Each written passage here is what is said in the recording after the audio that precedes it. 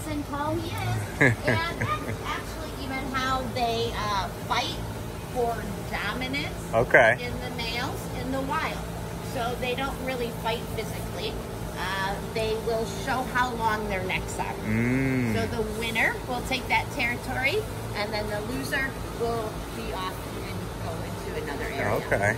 They're not competitive because they've been living together so long. They know they don't have to be competitive. There's no females in here for them to argue over. The territory is all pretty well determined for them, so they're comfortable. They don't have to prove, although they do have little brotherly wrestling.